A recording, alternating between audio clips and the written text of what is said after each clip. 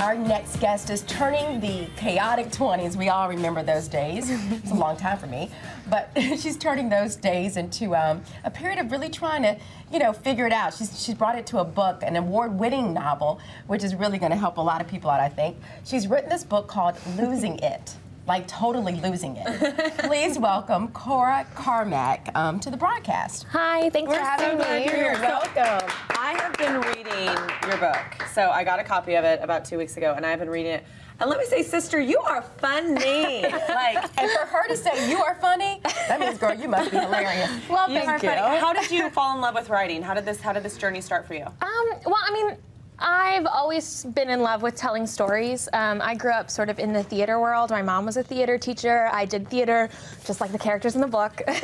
And I've always sort of enjoyed just telling stories. And I always thought I would be an actor or a playwright, and I didn't quite figure out my niche until I got to writing novels. And it just kind of, I tried it one day and then never went back. But this started as something else, though, right? It wasn't actually a novel when you started.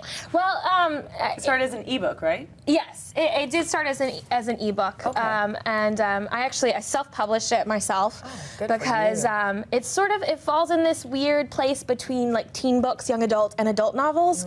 That because let's just say you talk about some stuff that I'm like, oh, sister, you are going there. So kind of give for viewers that might not know about the premise of the book. What is the premise of the book? Sure. It follows a character named Bliss, who is a senior in college, and she is the only virgin left among her friends, and she feels really like awkward and socially inept about it. And so she tries to just like not make it a big deal, and she tries to lose it in a one-night stand. But she's just not that kind of person, and so it goes disastrously awry. And she ends up making this huge excuse and running out on the guy, and it's really, really awkward. And then she finds out the next day that he's also her new professor at school. So there's no running away from the awkward. It's just there. So wait a minute. Who inspired this character? Like, is this a personal experience? It is not. It is not. Thank the Lord. Everyone asks me that. Yes, I do get that a lot. Well, even though it's not, based on a true story, I mean, her personality is really familiar to me. It's sort of like a melding of my own and a good friend of mine.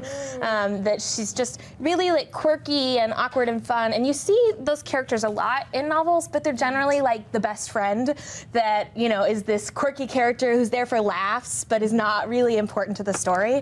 And I feel like there are so many people out there that they're not the typical heroine. They're not like this brave, bold girl, or they're not like the shy, pretty Bella Swan or whatever. They, fall somewhere in between. And so I really wanted to write about that girl and sort of put her center stage and give her story. Now let me ask you, what do you want people to get out of this? Because reading the book, which I've read it, I hope that it doesn't encourage girls to run out and lose their virginity and think that like it's not because I have a 17-year-old. It's right not now okay to be a virgin. So have you gotten any feedback like that of people going, well, you're encouraging girls to go lose their virginity, and that's not okay for you? I mean, what do you want girls to get out of this? Sure. Surprisingly, I don't get that. At least not from anyone who's read the book. Some people will read the premise and be like, oh my gosh, so shocking.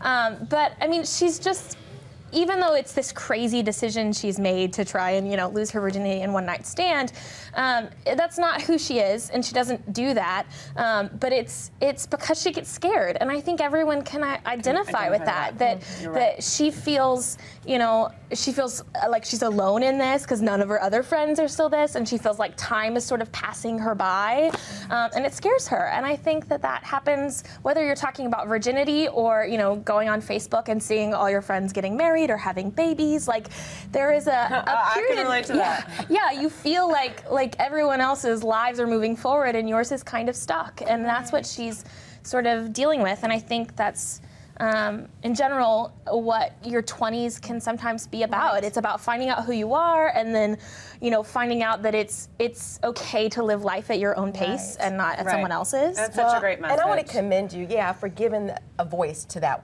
person, to that woman. So anyway, we'll be right back, okay? We want to talk a little bit more to you, Cora.